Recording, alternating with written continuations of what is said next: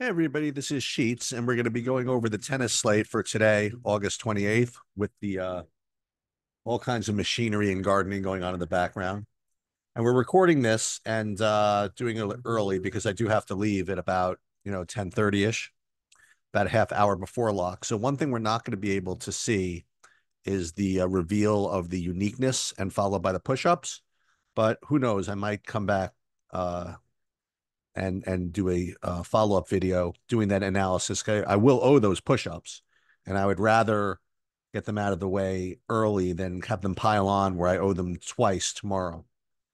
A couple of things. Today is an interesting day because it is actually day one of the King of the Baseline competition where I already qualified. I have four entries, and there are 100 entries total. And round one, we just have to get in the top 50, which sounds nice, but the reality is that is not my strong suit. Um, Cash games is something I've literally never played. The only time I play cash games or anything like it, or in things like this, it's just not the way I don't say my mind works, but it's not the way my software works. It's not the way my approach works. To just try to get the top 50. So I have ideas. Um, I presume I'm going to just put in the four top projected lineups. Um, but before we get into that, I'm going to make a case, kind of like a no ball case, so to speak, that I probably shouldn't try to employ because these types of things usually backfire. But I will point out the following that today at the US Open, which is in this area, it's going to be really hot. It's going to be 95, feel with a real feel of 100, very humid. There's actually a warning to not do strenuous activities. So, not to mention the possibility of thunderstorms later on in the day. So if you are the type that knows certain players have extra good cardio, um, or extra bad cardio, right? It is a time to take advantage of that in some way. And you might think that, well, was what I would think that type of thing should be already factored into projections. All I will say is this: from what I've learned about projections and tennis projections, there's no way that stuff is factored in. There's just no way. Um. Anyway, so one of the things you can do to mess things up, in my opinion, is not be so ambitious about these big underdogs. And the reason I mention that is because from a human perspective, I mean, if you're losing to someone that you know you're going to lose to, and it's also like extremely hot and you're really tired, it might be, people might make business decisions, and just kind of give up. The other thing though is that the possibility that players can retire mid-match also restricts the upside from the winner because you don't get that full three set bonus or the clean sweep bonus and things like that. You do get a sort of a bonus for the retirement bonus, but in GPPs specifically, you don't want that. Like if you're up 6-0, 3-0, you don't want them to retire. You want them to take their punishment and get 6-0'd some of the time. So both of those things, again, I hate to do this, but you might consider a middling build. You might consider not playing the huge favorites with the big upsides, yet at the same time, right, you don't maybe you don't want to play the big huge underdogs. And I know I kind of spoke out of both sides of my mouth. Like on the one hand, a player might just kind of give up and let themselves lose or whatever. Yeah, but um the types of players that are threatening to smash that are really popular could also be impacted by that retirement bonus thing. So I don't know. I think at the end of the day, I'm just going to ignore all that and just kind of just go with my projections and my normal approach. But I feel remiss not at least bringing that up Maybe I was remiss in bringing that up because that is not my strong suit. Nonetheless, far be it from me to resist the temptation to use the word remiss 3 times in the same 2-minute session. Anyway, we have to make a couple decisions. So with respect to GPPs, we have to decide what type of contest field to apply. And from the king of the baseline, we have to make a decision with respect to how to diversify. Should I put in, and I'm going to build these, by the way, right now. Let's build 54 just so we have them. It should be 55, actually. Anyway, should I put in the top 4 projected lineups? Maybe. Should I put in the top 4 projected lineups, but get a little bit worse by going min uniques more than one? Or excuse me, for that matter, should I just put in the top lineup 4 times? I even forgot about that. I mean, that is certainly an option. It's actually really pays off nicely to have 4 entries in the round 2 where all the money is made. So you can make the argument for that. So you have this spectrum of approaches, right? For the king of the baseline. You could either anywhere on the left side to putting 4 of the same lineups in, to all the way on the right side, have 4 lineups with, I guess, 6 min uniques, have no reproducing players. Now, again, if you did that, if you were more to the right, you have a better chance of getting one in, right? To the round 2. And that's the end of it. Round 2 is like top 50 playoff for 100,000 or whatever. But if you go all the way to the left, and if you risk it and get all 4 through, right? You're either getting all 4 through or all 4 not through. Then you're really in business, and then you could do stuff, in the round 2. When I say do stuff, I mean if use an MMA thing. If one guy's gonna be really popular, you could play both sides if you wanted to. If all you're trying to do is get that top heavy return, then you get 4 entries, just like any GPP, right? 4 entries is a lot better than one. So maybe it's worth the risk of going all in with one lineup. And I guess the answer to that is going to depend on how the lineups look. Like if there was one lineup that is, rates 5 points better than all the others, then I'll probably do that. But if you have like 4 lineups, the top 4 lineups are all projecting about, 1 point from each other, then you probably shouldn't do that. And then if you have to say the top, I don't know, 20 lineups all within 1 point of each other, then maybe you should just, go min uniques 3 or something and just try to get, maybe get lucky and get 1 or 2 in. All right. We're going to get to that in a second. All right. So we're building 5,000. We put our projections in or whatever. And again, this is just process. You can use whatever projections you want. The tennis projections are all the same, pretty much. So you want to do king of the baseline first? Well, who cares what you want? Let's do king of the baseline first, I guess.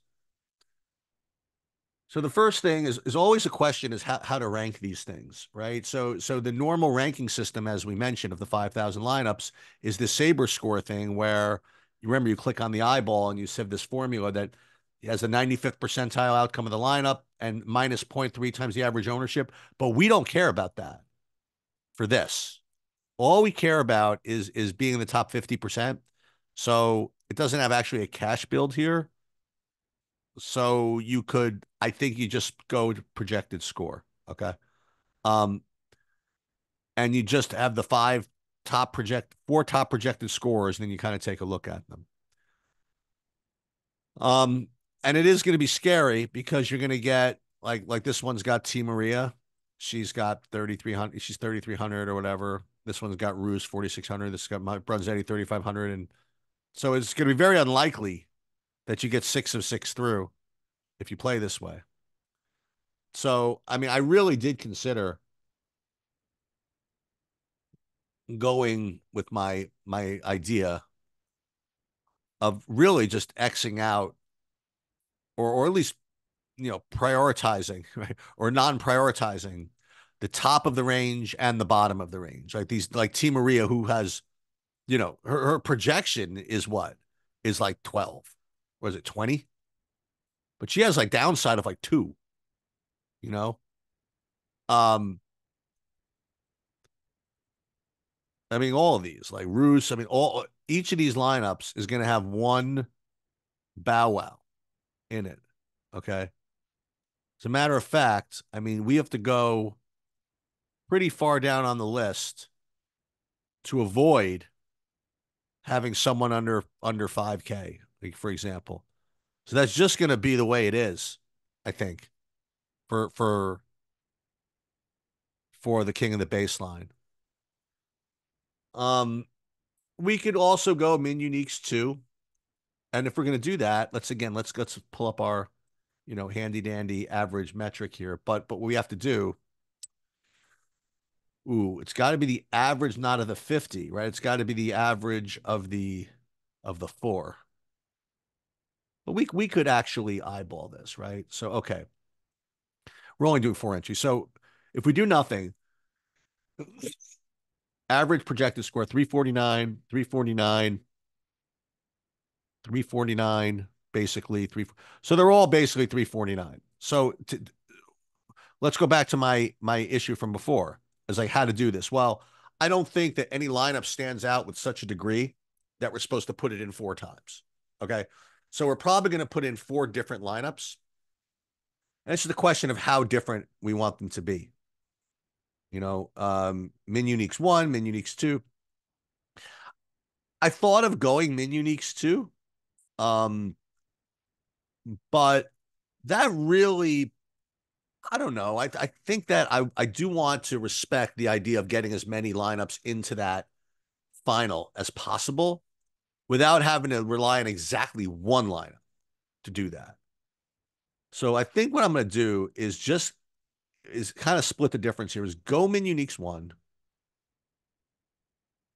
and then and play these 4 lineups. Now, is this going to give me 100% of any player? I hope it doesn't, but if it does, I have to decide. Oh, I thought I was going to get all the Fritz. Looks as though 3 out of the 4 were Fritz. That's fine. What about Vichik? No. All right, so this is good. Casper Ruud is actually a really good play. He's going to show up in 3 out of the 4. That's fine. So it looks as though I don't think anybody is showing up in all of these. What about Nakashima? Nope. So this is actually pretty good. So what we're going to do is we're going to just save these into the king of the baseline and just kind of live with it. And again, we have a lot of freaking just all the lineups have one player, which is really 90% to lose. Okay. Um, but we don't care, right? We're accessing really good plays because of that. And all we need to do you know, is get top 50%. So we'll eat the 15 points or something that you might get out of this T Maria or this A Rus or this who else is this? El Bronzetti, or we have 2 with Rus. I guess that's fine. I have no particular issue with that. What about this one? So instead of the second Rus lineup, we go with the Comasana.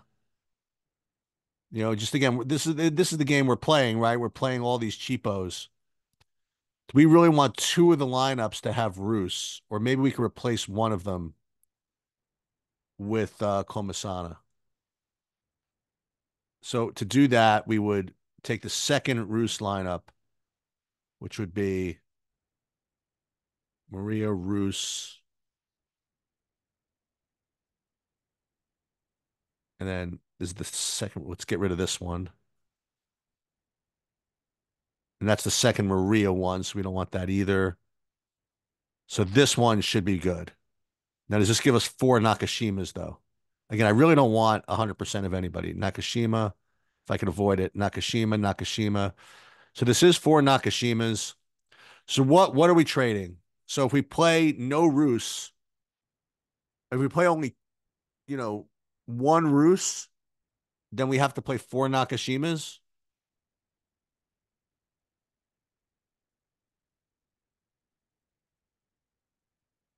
This one, oh, this is a Rinderknich. Wait, this one could be good because this one is another one that's pretty good. That does not have Nakashima. All right, so this one's actually not bad. But this one has two under 5Ks. This is asking for trouble.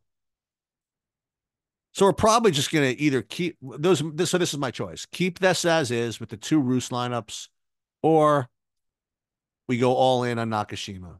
Well, the good thing about going all in on Nakashima, let's just take a look at this, is that if we really need him to win, let's see when he plays.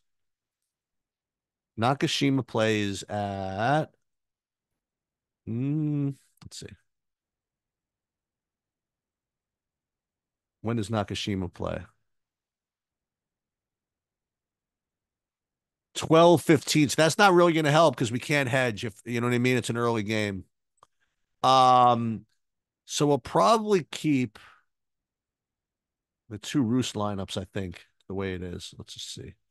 When's the Roos match? That's 11. That's right off the bat. So we'll lose right away, I think. We won't lose right away. It's a tough question.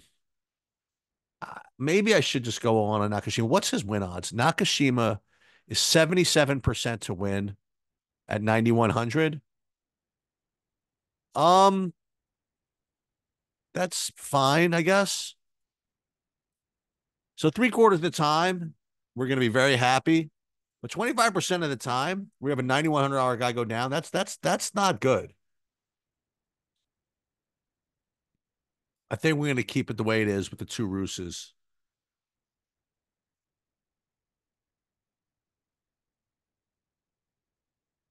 I think we're going to keep it the way it is with the two Rooses. So we're going to have Maria. We're just looking at the cheapos. Maria, Roos, Bronzetti. Oh, we got rid of the other one. This one's got Consena. All right, we'll go on all in on Nakashima. I mean, what we could do. So let's do this. So we'll save this one. Save these.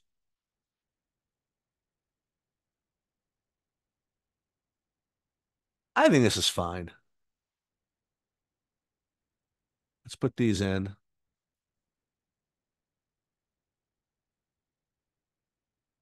And then if I really want to, let's go to my sheets here. These are like my projections, and I'll just take a look and see like who would be the next person like to replace him. I mean, he's 9,100. He's like the only guy in that range. That when you go down 200, you lose 4 points of projection value. So I think that, and I think he's going to be popular, which is kind of good. You know, so if he loses, then other people lose. I think this is fine. So we're all in on Nakashima in the king of the baseline. That's the end result of that discussion. All right, so let's get to the fun part. Let's get to the GPP. Again, we built the 5,000 lineups, but ooh, we took that one and we put it in the garbage. Where was the garbage? We don't care too much about that lineup anyway because, well, we should probably run these again, but I really don't feel like it. Ugh, you know what? I should just run them again. All right, so let's run them again. So 54, 5,000 again. Sorry, you could skip um through this if you want, but I'm just gonna do it all over again. And yeah, I could actually pause the recording. Oh, how good am I? All right, I'm gonna do that. I'll be back in a second. Okay, so we built the 5,000 lineups. Sorry about that. And let's take a look and see. Again, we don't care who we have here. But actually, since I'm putting this out after lock, it doesn't really matter. So let's take a look.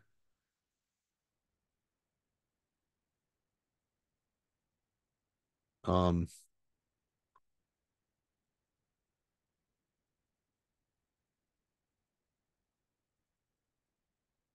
okay, so there's our old friend.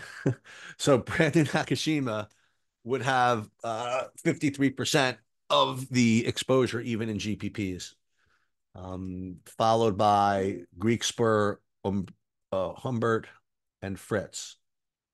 Boy, I thought that Fritz would be much higher owned.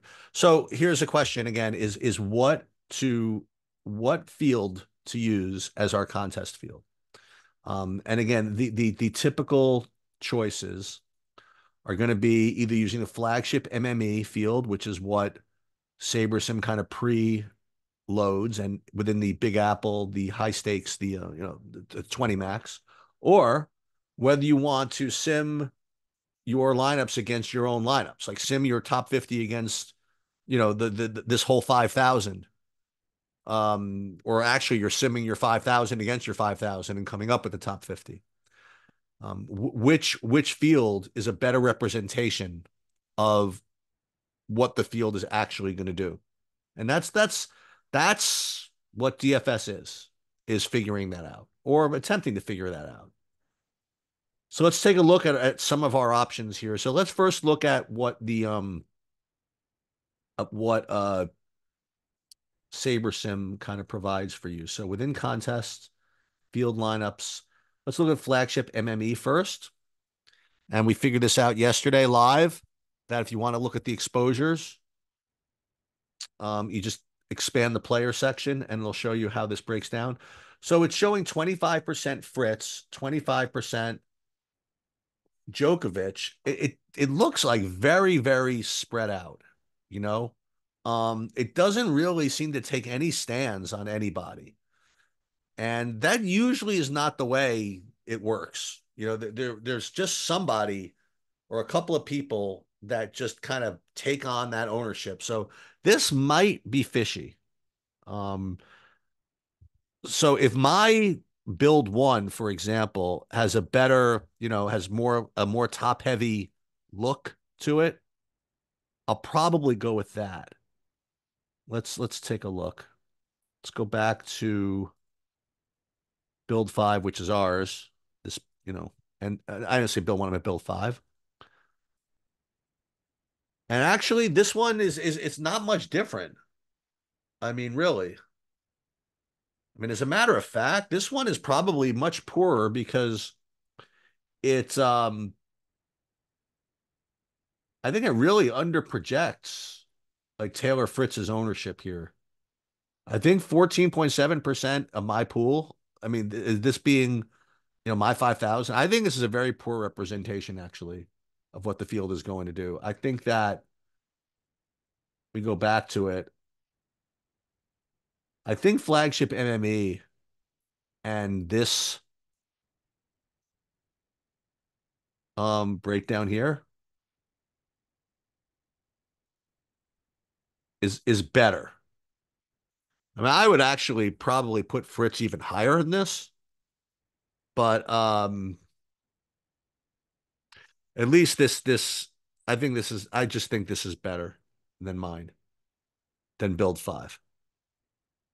So today I'm probably going to go with this. Usually I've been going with my own builds, but again, I do these videos to help, show you guys different options. And I literally don't know the answer each time. I mean, each time it looks different to me. So we're going to go this time with flagship MME as the for that. And then let's take a look let's go back here. So contest sims, the flagship MME. And what about for the Big Apple Smash? Let's take a look and see what this high stakes MME build looks like. High stakes single entry, is that what it was? High stakes 20 max, high stakes 20 max. Let's see what this looks like as a contest field for that tournament. You see, this is what I think. This is almost what I would expect from the flagship. I mean, to that point, I actually think that this is better than flagship MME because it at least gives Taylor Fritz this 48% exposure, which I don't know why I think this is such a thing, but I do think that he's going to be higher than 25.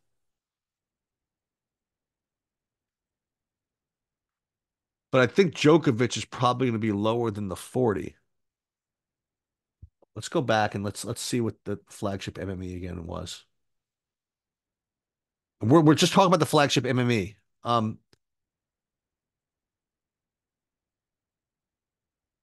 I just don't see this being reasonable. I really don't. We're gonna do something very, very strange.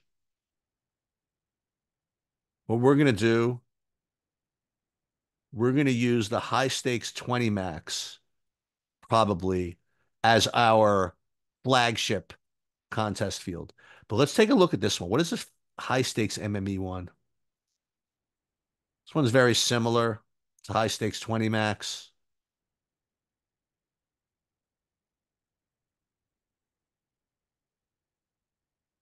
So I think this one's all right. And now we get to a little bit of differentiation. I think that people that use SaberSim, they might do the second approach, the secondary analysis. So maybe they will do the flagship 20 max or the high stakes 20 max since they're doing it anyway for the Big Apple. So maybe no one's going to do the high stakes MME thing because there is no high stakes MME today, really. So let's do that. Okay. So this is what we're going to do. All right. We're going to go back to build five. And for the contest sim for the line painter, we are going to use actually high stakes MME, save settings. And for Big Apple Smash, we are going to use high stakes 20 max. Now, the other thing I was thinking about is to do a sim for the qualifier.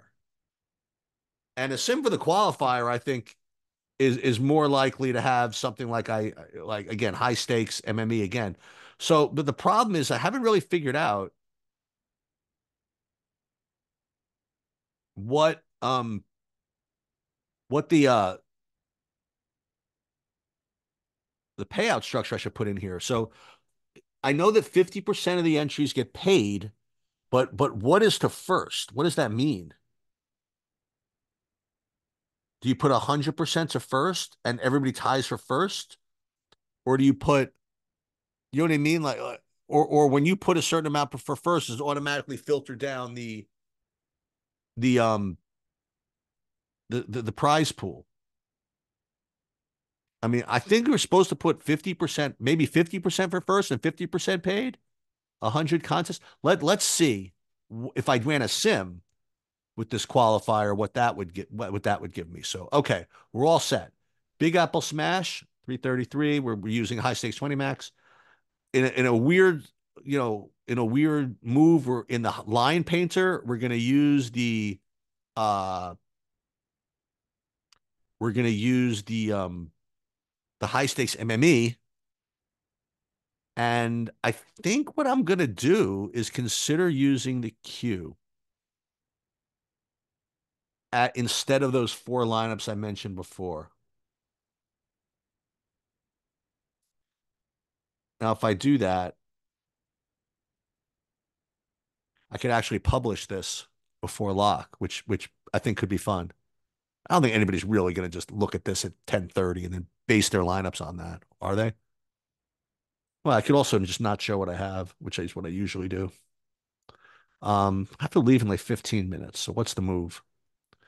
Well, let's run the sim. We won't expose who we have first. And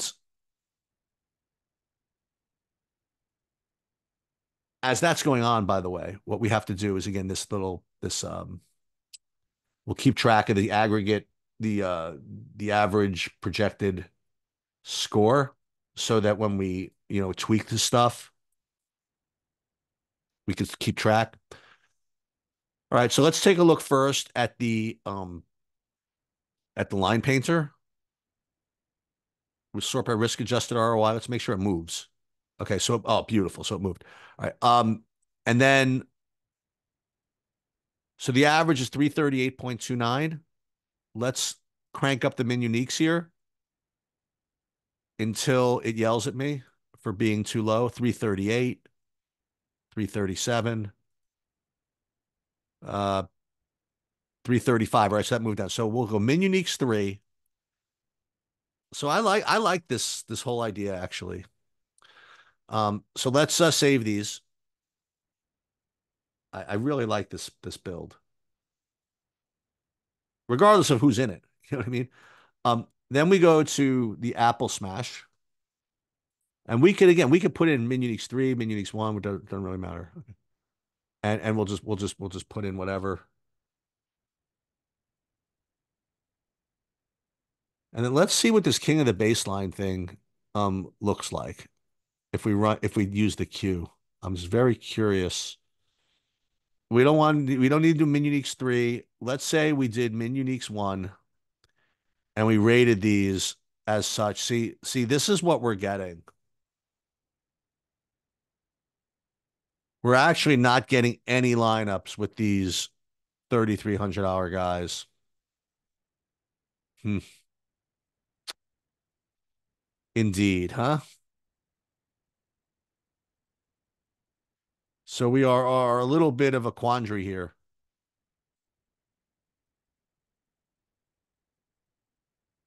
In addition to that, we're getting no Brandon Nakashima at all. Yikes. So what do we do, right?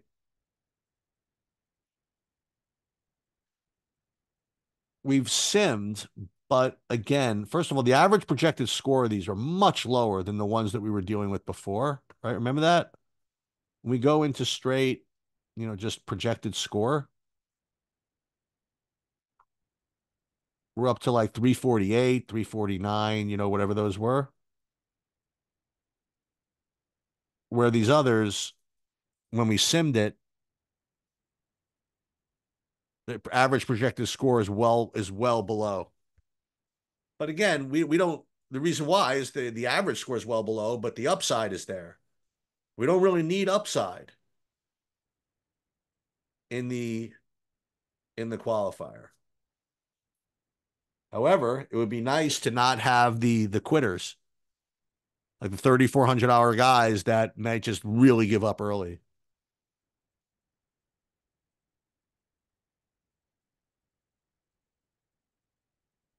So this qualifier is starting to give me a little bit of agita here.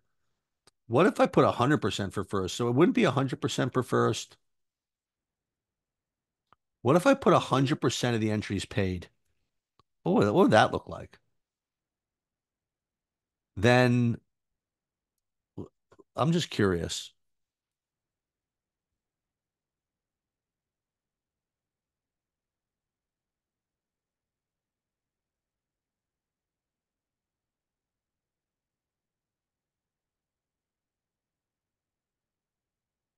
All right. So if we did 100% of the entries paid, what does that look like? Forget the Big Apple Smash. Let's go back to the queue. And then it's the same deal. This is why I am no good at cash. I mean, I guess what I could and should do is put a couple in from those cash builds and a couple in from these,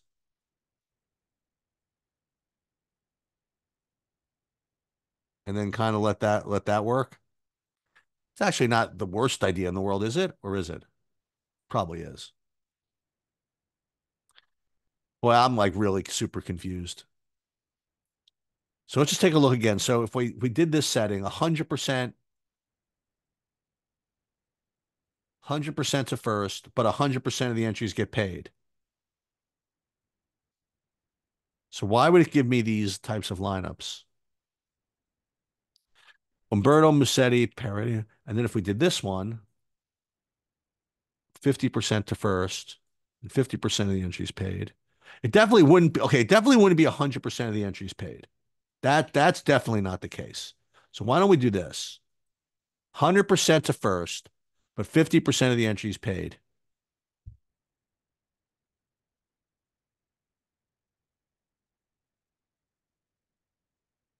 See what that does. Now SaberSim's really starting to get pissed.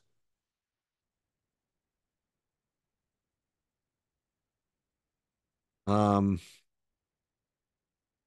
it still is just not doing the stars and scrubs type thing.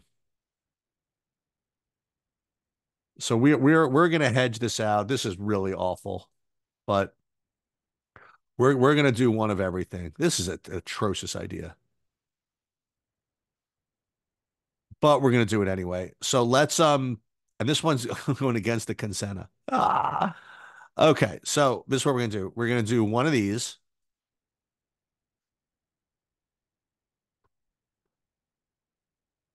If I could just get to freaking round two, I know how to play. I just can't get to round two. And then that was 100% to first, 50% of the entries paid. This one will go 50% to first and 50% of the entries paid.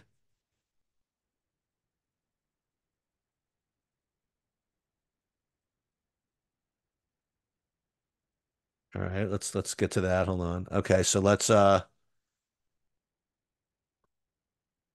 this one. We're saving that in the CSV on the other screen.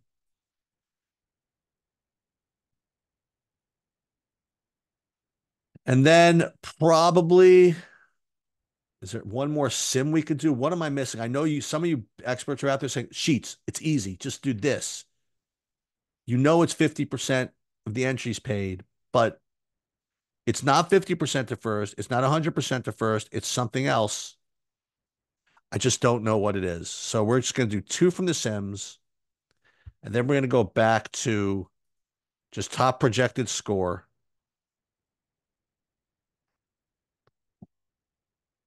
And we're going to play two lineups, just our top two.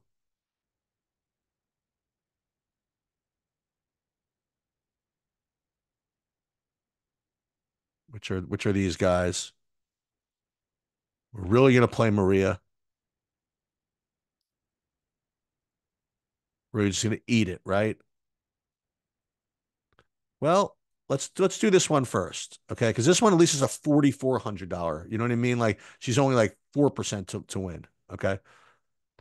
This has Djokovic and Nagashima. This one has two under. Oh, so we don't need two under 5K. So let's prioritize. Let's use this one. Let's put this top one.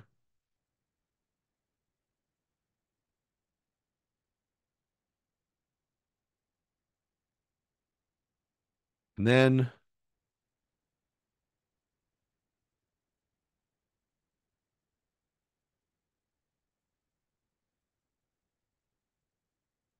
then what we'll do, I just can't do the Maria. She's just so live for like 6 points. I just can't do it. Um, at least Ricky, maybe he gets his serve going. Yeah, let's do that. All right, this looks fine.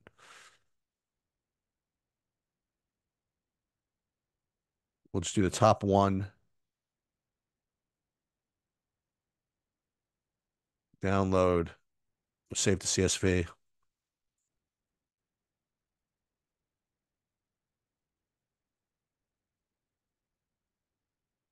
So I really think it's very doubtful that all these get through. I mean, there's no way. I used completely different structures.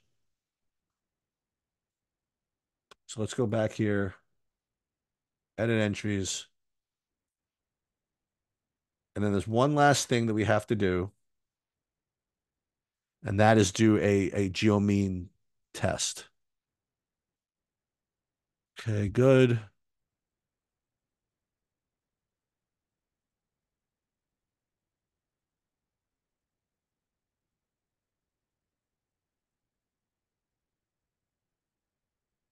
We just got to do a geomean test for the lottery here.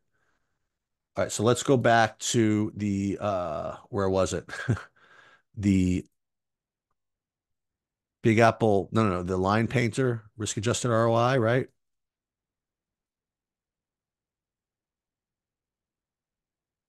Right. Um, so how many are in this tournament? Let's see. Line painter 5882. So in the geomean calculator, we put in 5882. For one dupe, 23.5. Um, I mean, we should be golden here. I mean, look at all this. I really can't imagine. I mean, if you really want to get super technical, we can go down to 16. I mean, I guess we could. I mean, they were all under 16 anyway. So because that's the case, let's go to 16. Well, what did we do? Oh, by the way, oh no, we were gonna go more min uniques, whatever. So let's do that. Let's make sure we get greedy. Geo mean less than 16. I didn't really even change anything. And min uniques will go 338, 338, 338. I mean, so we're still cool here. And then it dropped. So perfect. All right, we'll go back up to here. Save to king of the baseline. So he should be good with dupes in that tournament. Not worried about dupes in the Apple Smash. But I mean, we should probably double check it. But you know what? We have run out of time. So we are good. Again, I'll probably come back out to check the push-ups a little bit later. And again, hope that helped. And I still haven't decided whether I'm going to be posting this now or at 11. The only problem is that if I post it now, people are going to know exactly what I have in the king of the baseline. So I guess I do have to post it at 11. Okay. Sorry about that, but that's just the way it has to be. Hopefully the process video was good enough. And that's it.